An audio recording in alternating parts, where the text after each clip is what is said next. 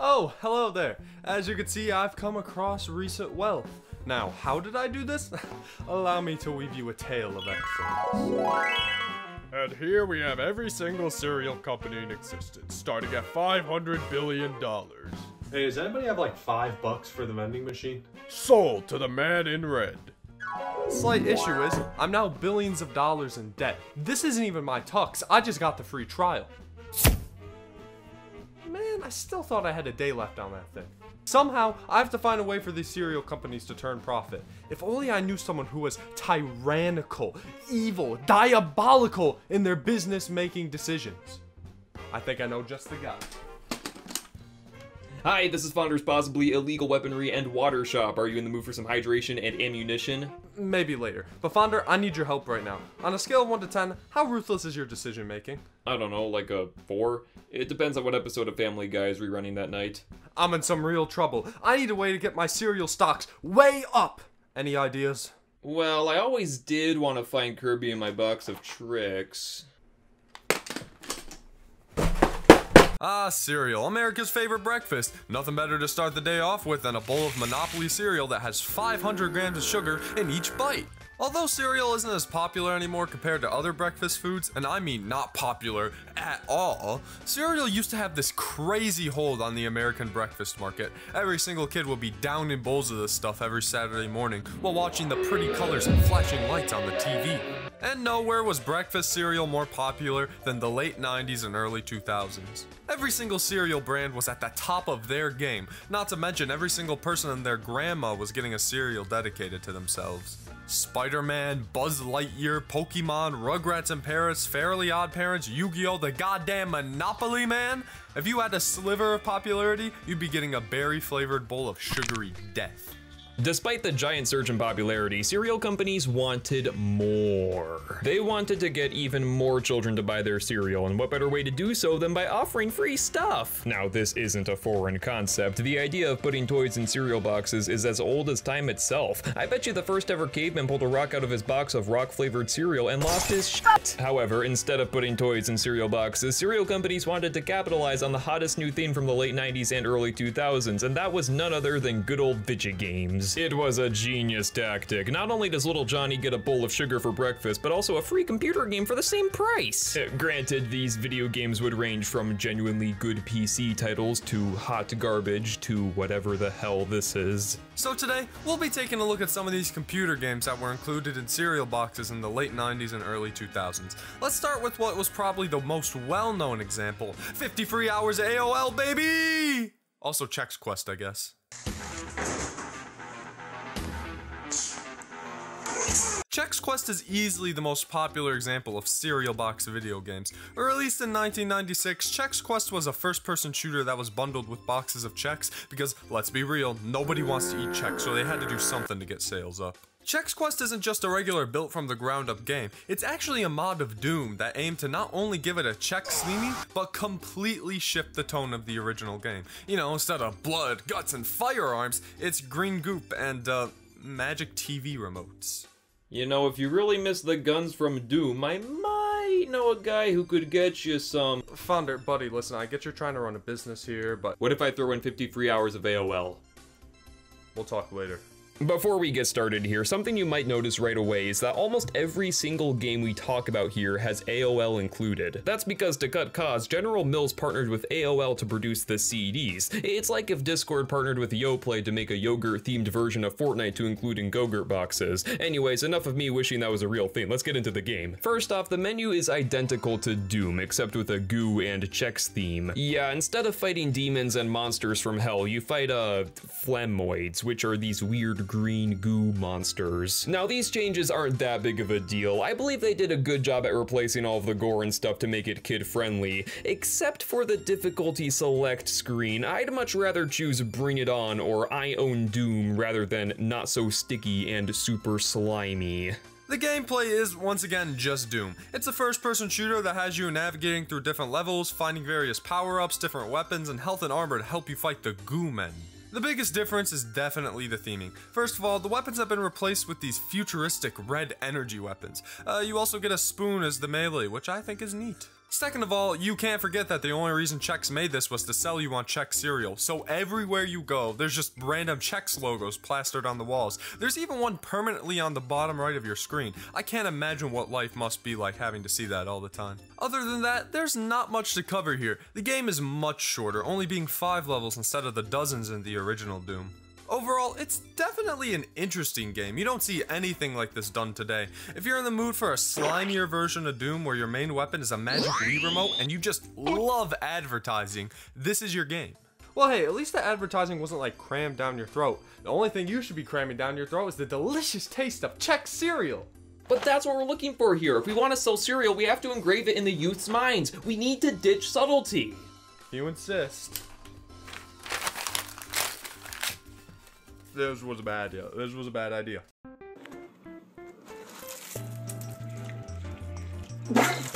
Ah, Captain Crunch. Not only does it absolutely brutalize the inside of your mouth, but it also decided to dive into the world of technology inside your bowl of grains. Captain Crunch's Crunchling Adventure was once again another cereal-themed computer game included in various boxes of Captain Crunch. However, unlike Chex Quest, this full-on embraces the cereal branding. Chex Quest had some random logos around the place, and the character looked like a Chex piece, but that was just about it. This game, however, is full of Captain Crunch. Everything has something to do with Captain Crunch, but we'll get to that soon. The game opens up with, Jesus Christ, what am I looking at? This game was made in 1999, and it very much shows. This is what happens when a cereal company in the 90s tries to make a 3D game.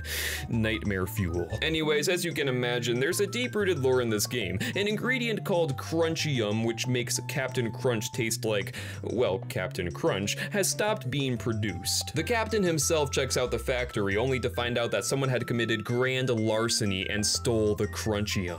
And because 2 wrongs make a right, it's up to you to kidnap and raise a crunchling creature whose sole purpose is to produce cereal that you profit off of until they die. I never thought I'd be questioning the ethics of Captain Crunch. First things first, make a crunchling. Spray it down with some paint that will permanently dye their skin and hair. Give it a cool name, all while the craziest MIDI beats are playing.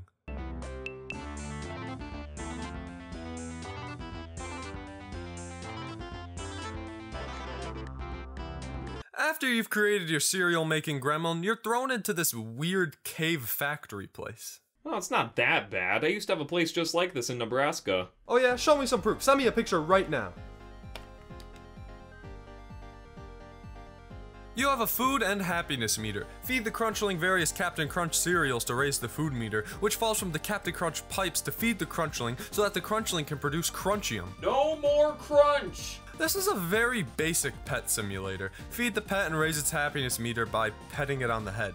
Not doing these doesn't really hold a penalty, the captain just gets pissed and reminds you to do so. You also have 3 stats, speed, jumping, and strength. You can level up these stats by clicking on them and doing various minigames. Also, when you leave the cave to do the minigames, there's nothing behind the door, it's just more rocks. The minigames are very generic and honestly have nothing to do with the Captain Crunch theme, which honestly is a godsend. I'll take any opportunity to get away from this wrinkly old man. First is strength training in the dinosaur world. Why the captain drops us in the middle of the fucking dinosaur extinction to make cereal, the world may never know. Basically, you throw rocks at other rocks. There's not much to it. Do that for about a minute and congratulations, you've made 0 progress. Next up is jump training in your computer CPU. Once again, it's a super simple mini game. Jump up the platforms as fast as possible to reach the top. Also, you can collect these cereal pieces to do something. I don't really know what they do. Once you finish the level, you'll once again make 0 progress. The developers really wanted to make you play this game for as long as possible, as you'd have to grind out these mini games for an eternity to get max stats. Anyway, last but certainly not least, you have speed training. In this mini game, you have to race a turtle in Backwardia, a backwards world. Just jump over obstacles and make it to the finish before the turtle does. If you get hit by a single object, you basically just lose. The turtle's just way too fast for some reason. However, the worst offender of all is that there's a Gatorade ad. Why this cereal advertisement needed another advertisement inside of it is beyond me. Also, unlike everything else, the Gatorade stand isn't backwards. You can't have the consumerism ineligible. So those are the 3 mini games. That's it, there's nothing else you could do. You could challenge the Crunchium thief, but I could also not do that. This game definitely was not as fun as Chex Quest. It felt way more like it was trying to sell me something instead of being a good game. I swear, if I hear the word crunch one more time, I'm gonna fucking lose it. So, those were the cereal box games that were actually based on the cereals. Sure, the games weren't that good, but I mean, their mere existence is actually pretty cool. But you gotta look at the big picture here. Sure, advertising by making cereal-themed games is a good method, but that takes way too much time and money. What if instead we just steal the greatest computer games of all time and throw them into cereal boxes? Alright, I like it. So what game were you thinking? Boggle.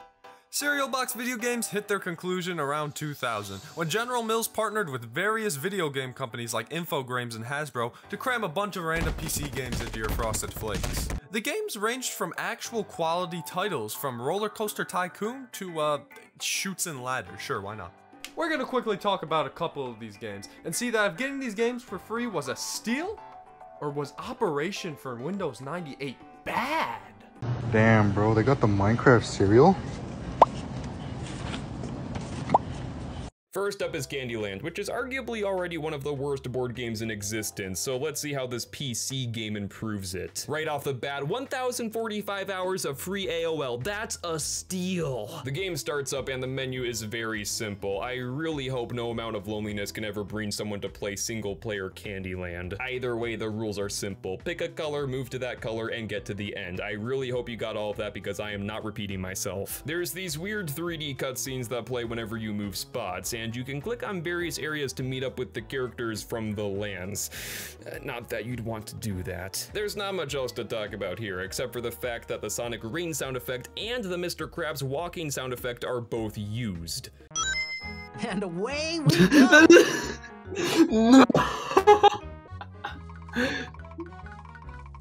Wait a second. Yeah, stolen properties are the best kind of properties. Also, one of the voice actors in this game is John St. John. You know, the voice actor for Duke Nukem. I wonder if he remembers doing this. Next up is Operation, also based on the board game. After booting up the game, you make a doctor's license. Why people go through medical school when you could just do this? It's beyond me. The gameplay is split up into two parts, the surgery parts and the minigame. All the worlds have the surgery part, where you have to avoid obstacles and drag items out of the patient like in the board game.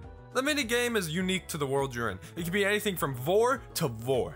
There's 5 different worlds you could choose from. You have the caveman world, where you treat dinosaurs and swim in stomach acid. The hospital, where you mostly treat humans, and I realize how terrifying this angle looks during the surgery parts. Space world, where you treat aliens and fly around in an ugly 3D helicopter. Monster world, where you treat scary fellas and turn into a frog. And finally, animal world, where I'm pretty sure I'm gonna be sued for malpractice. Honestly, it's not that bad for a free PC game. It was a slightly enjoyable time. It even let me print out my own certificate. Look, Mom, I did it! Next up is the game of life, and oh god, get it away from me! The 3D graphics in this game are so bad. Whoever chose this art style needs to be locked away for a very long time. Is that Comic Sans? This is really just the game of life, except I can't control my mouse properly. Seriously, the mouse had to be maneuvered so precisely. I don't know, maybe my control setup just isn't ideal. My biggest issue with this game, however, is that there's just too much going on here. It looks like my screen has been flooded with 90s 3D graphics vomit. But I will say, I do like the tiny mini games you get to play when landing on a space. It makes it feel more video gamey. Now, I still don't understand why anyone would gather around the family computer to play a board game, but for something that came out of my cereal box, I guess it's not a bad deal. Lego Creator. The downloader was really weird for this one. It looked like a Disney DVD intro. What video game has commercials? Honestly, this game is pretty cool in concept. It's a Lego sandbox game where you could build. It should be $1 million idea, but it kinda reeks. The controls are wonky, you can't use your keyboard to control the camera or anything. You have to click on the controls on your right. It could get pretty annoying at times. Also, the way building works is weird. You have to place blocks individually instead of having a paintbrush-like tool where you could just keep placing blocks after selecting it. These are just some nitpicks though. It could be an alright time waster. The customization and options were pretty diverse for the time, and hey, exploding a bunch of stuff is always a fun time. Don't quote me on that. Monopoly Junior is a game that exists. It's basically a watered-down version of Monopoly for kids. Upon opening up the game, I do think the 3D graphics finally work in the game's favor. I like how round the Monopoly man's head looks. I mean, look, I could kiss it. The menu is also very similar to Candyland. I'm beginning to notice a pattern with these PC board games. And I can't play it. And like I mentioned earlier, my setup is a bit primitive, so no matter what methods I tried, I couldn't click on the damn little blue car. 0 out of 10. I will be writing Hasbro a very angry letter about this later on. And last but certainly not least, who wants to be a millionaire? This is probably the most enjoyable out of these games for me, maybe because I'm a sucker for game shows, who knows. The music on the installer also goes unnecessarily hard.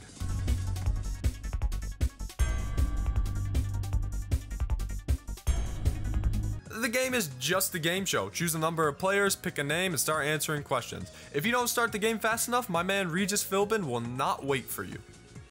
Okay, no game for you today. Come back next year. Maybe soup then. Maybe game then. Maybe never.